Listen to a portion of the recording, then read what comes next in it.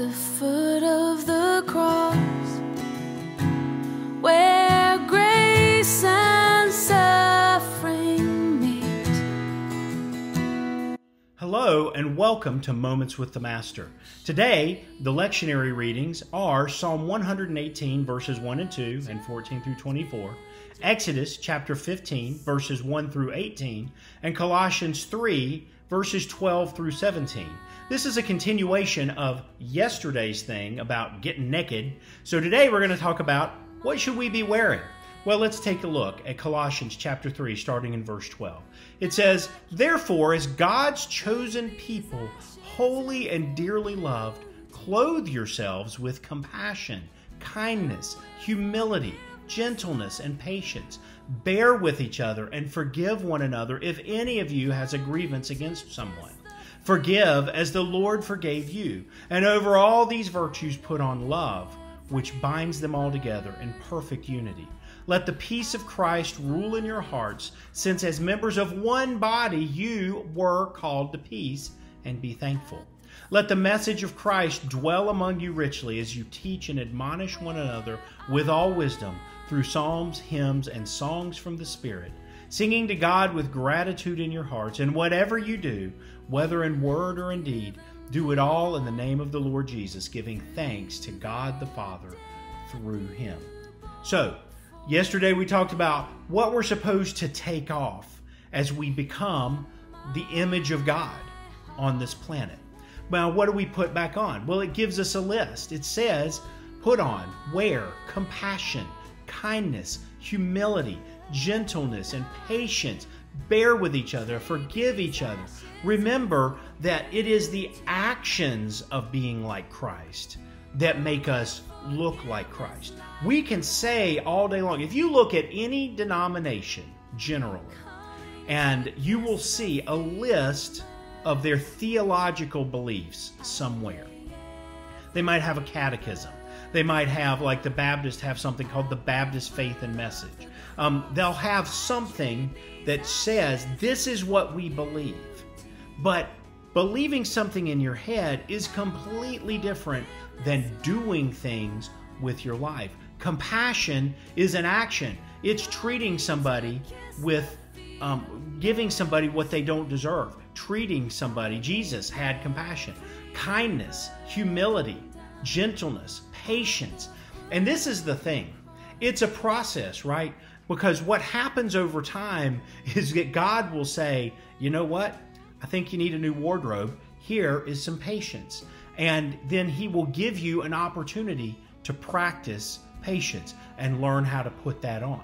Hey, you need some new clothes. Here is compassion. And He will offer you an opportunity to be compassionate to somebody that you might not care for at all. And again, it's talking about the body of Christ. It says here that we're called to peace because we are members of one body. A body at war with itself has cancer. It is killing itself. And it's why so many churches around particularly in the United States, something like 400 churches a week close their doors because they're at war with themselves. They're at war with what God has called them to do. They are not at peace. They don't treat each other with compassion and kindness and humility and forgiveness. They don't put on love, which binds us together in unity. You know, there are people that I disagree with grossly. I'm in a family, and my siblings, I'm the oldest of 5, and we have very different political views on various issues. But at the end of the day, we're one family. I know that they are followers of Jesus. They may disagree with me in a political situation, but we agree on what God is calling us to do.